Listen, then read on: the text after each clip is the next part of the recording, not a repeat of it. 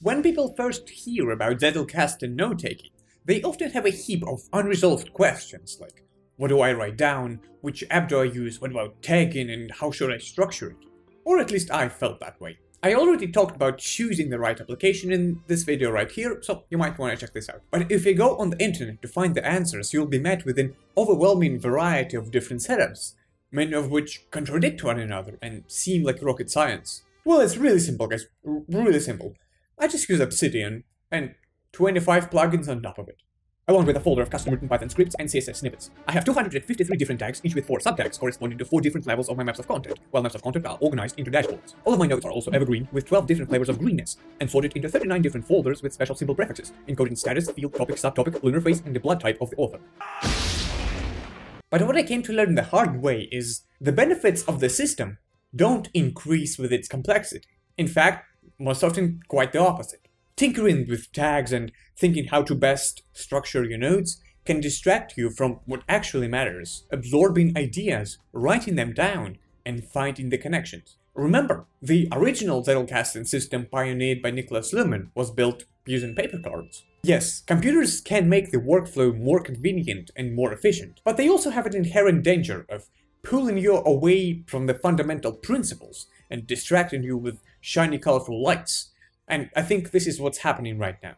Today I'll tell you about my quite simple and elegant solution, without any overcomplications, that I built over a year ago, and it still does an amazing job for me on a daily basis.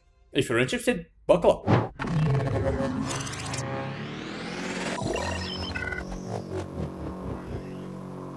My name's Artem. I'm a computational neuroscience student and researcher. Here we explore mental and digital tools to help us study and learn more effectively. If you're interested, consider subscribing to the channel not to miss anything.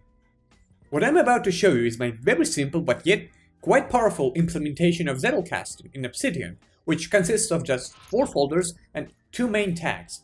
I will walk you through step by step on how to set it up from scratch. But before we begin, a little technical detail about how Obsidian works under the hood. I think it's important to know what you're dealing with when you're creating files and folders inside of Obsidian. As you may know, it functions as a wrapper on top of your local text files. Obsidian basically gives superpowers to a folder of text. That means that each note is actually just a single markdown document on your hard drive, which can be opened and edited in any software. The most upper-level structure of Obsidian is the vault. I think it's a really great term because it reflects the meaning.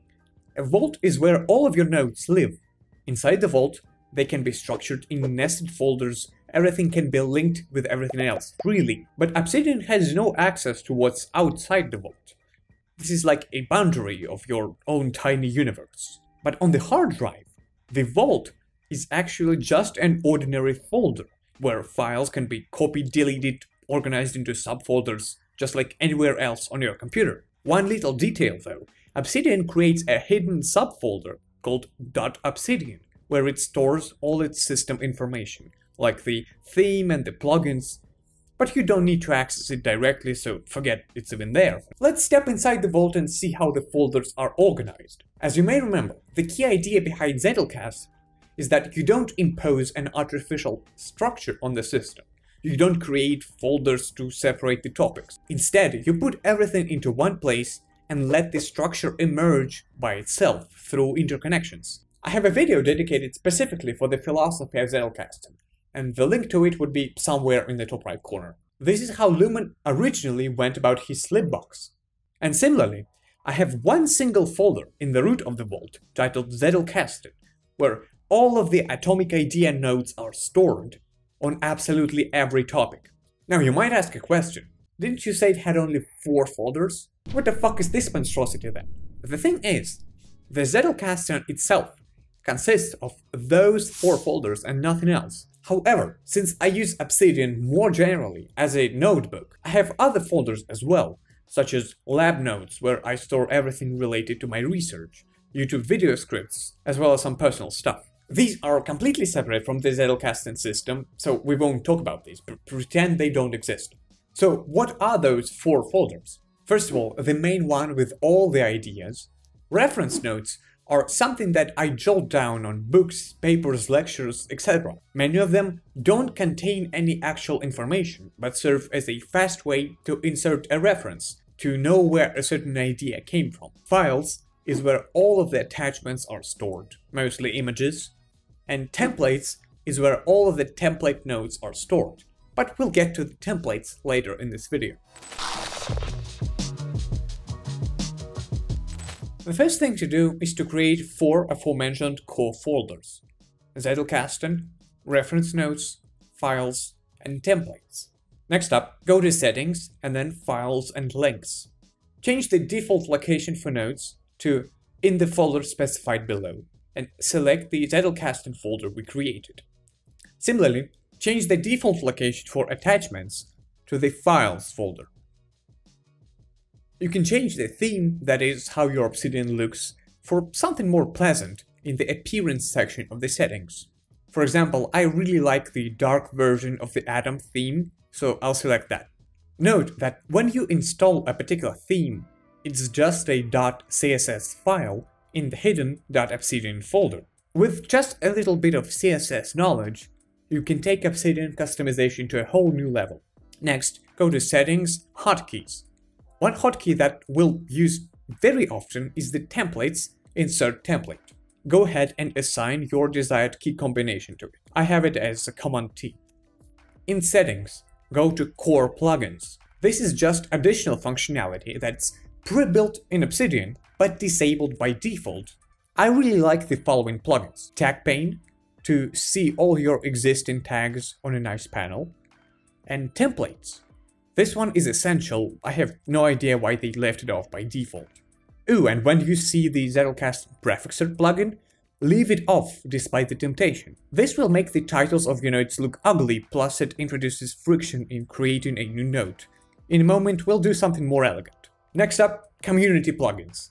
And ooh boy, once you turn off the safe mode, there is a lot to choose from. But be careful not to get lost in this rabbit hole. I know that feeling where you searched for plugins, installing insane amounts of them, customizing different options, and all of this feels productive, like you're actually doing something, but in fact, it's just another form of procrastination. Just like the exact software you choose for the Zettelkasten hardly matters, plugins matter even less. So don't let this tweaking get in the way of you actually writing down ideas.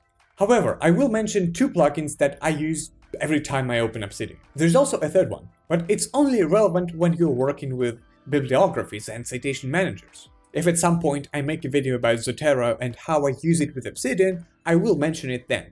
But for now, to build a very simple and elegant, yet quite powerful Zettelkasten system, just 2 plugins are enough. The first one is Sliding Panes.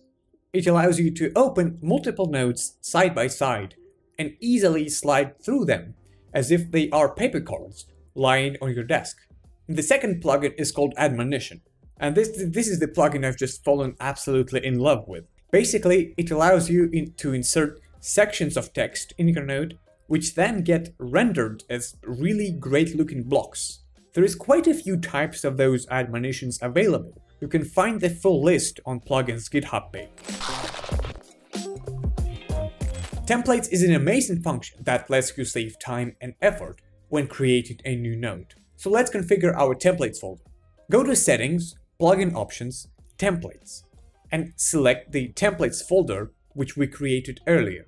Now, just press Command T or whatever hotkey you happen to have set up and select the template.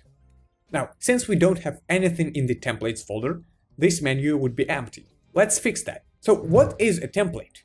Basically, any node can act as one. And when you apply it, the contents of this node will be pasted to where your cursor is currently located. But this wouldn't be so useful if you couldn't tell Obsidian that in this template, this piece of information should be unique for each time you apply it. For example, you can insert the current date, time, title of the active node, and other useful things. And with special plugins, you can take it to a whole new level. But again, this is the territory where it's easy to get lost in a variety of features and get distracted from what really matters, putting ideas into notes.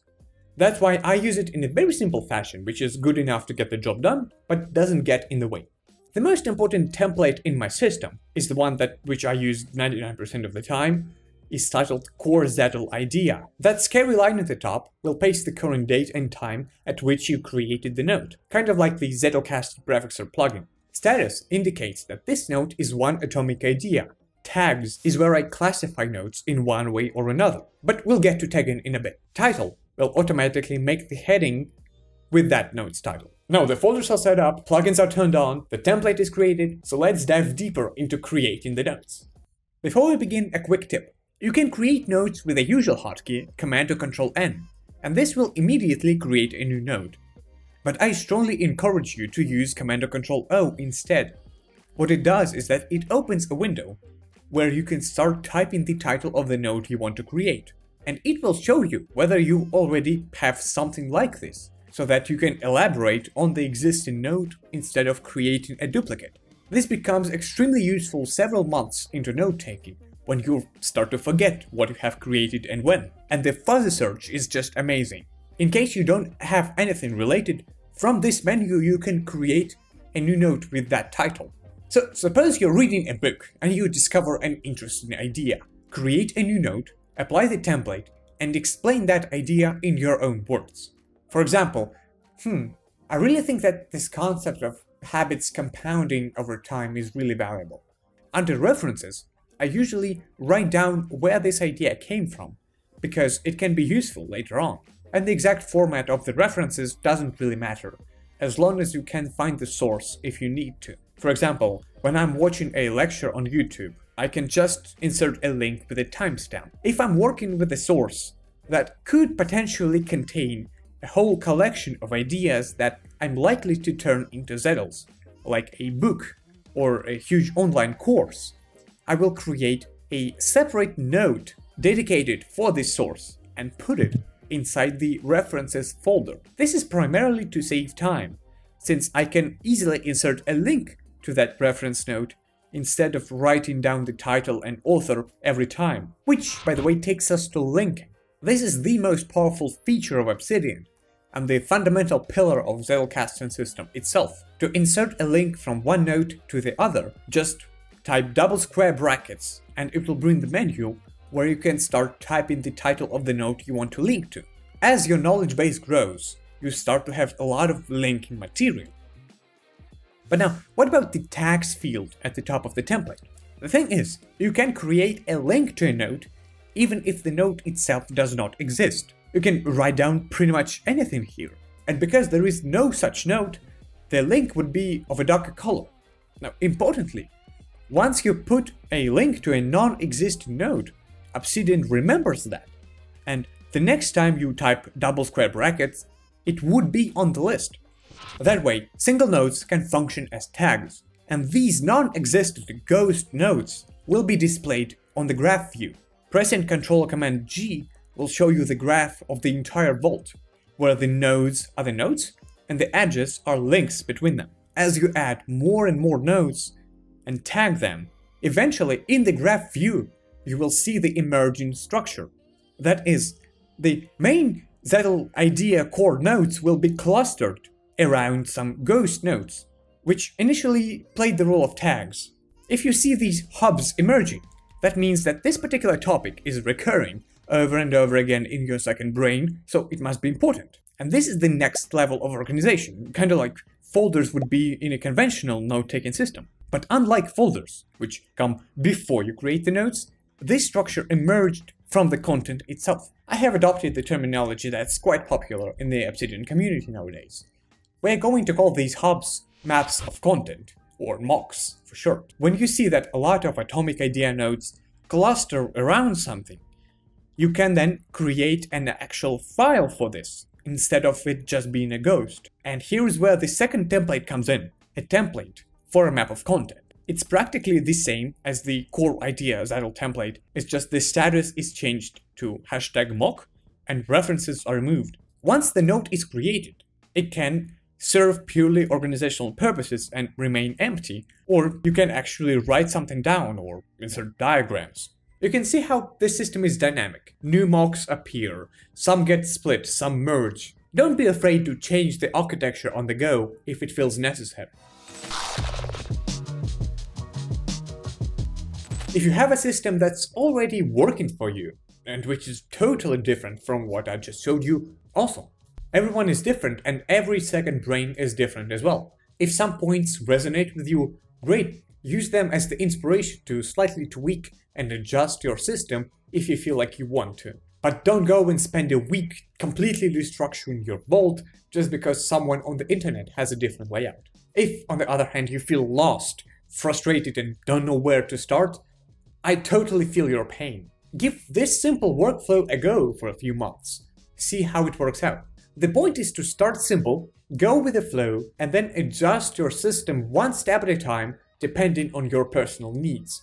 As your second brain matures, it will kind of tell you the most natural structure. It will be apparent. If, for example, you are a mathematician and you find yourself writing a lot of theorems as entries, it could make sense to introduce a #theorem node status. But don't overcomplicate things from the beginning. Instead, take the nodes, connect them, and see where it takes you. Also note that this is a work in progress. If you ask me in a year, probably my setup and my workflow will change. But that's the natural process. As your personal knowledge system absorbs more and more ideas, it evolves and the structure evolves along with it. That's all I have for you today. If you liked the video, press the like button, share it, and subscribe to the channel if you haven't already. Stay tuned for more interesting stuff coming up. Goodbye, and thanks for the interesting knowledge.